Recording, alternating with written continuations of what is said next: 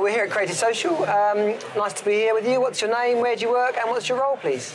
My name is Kitcatt, and I am the Chief Creative Officer of Kitcatt Nohr, which is an agency that I founded with 3 other partners in 2002. How many people are you responsible for? We have, I think, 14 creators now at the moment, which is a pretty manageable size. I've had larger departments in my time, but it's a good size. You can get to know everyone quite well. And what are the core components of a successful creative department? Teamwork. I think you have to say that. You want them to be ambitious and competitive, but they need to work together as well, and they need to recognise each other's talents. And sometimes that's the hardest thing, to make them see value in other people's contributions. And do you have a set of values or an ethos that you recruit by? Because I was lucky. I was completely outside the industry and brought in, with no training or tuition. I'm very open to people coming in from all walks of life.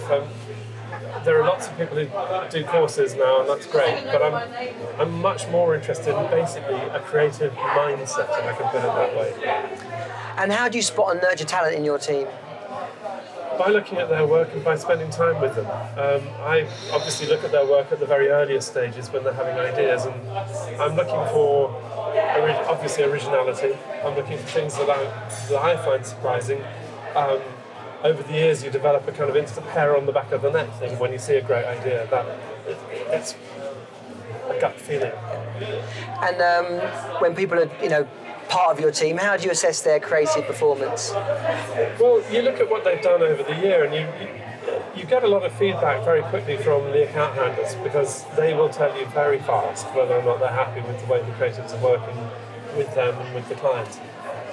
You have to sometimes offset that a bit, because creatives aren't necessarily the easiest people to work with, and if the client, if the account handlers find them difficult people, that's not necessarily a bad thing. It might just be that they're that kind of person. They might be highly creative, but also quite awkward. So really, it comes down to looking at the portfolio of work that they're producing and whether or not that's getting results.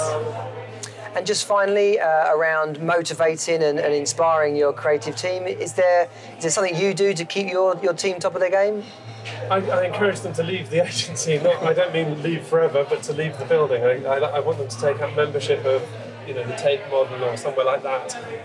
Places they can go to away from work, away from the constant buzz of chatter that we all have around us, where they can be inspired by the world around them. And London is a great city for that. Just walking around London is a very interesting thing to do. There's lots of stuff to see.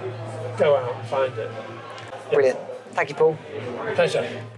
Source LF are London's leading creative communications and media recruitment agency. Be sure to like our video and subscribe to this channel. Take the moment to watch another of our videos on screen now.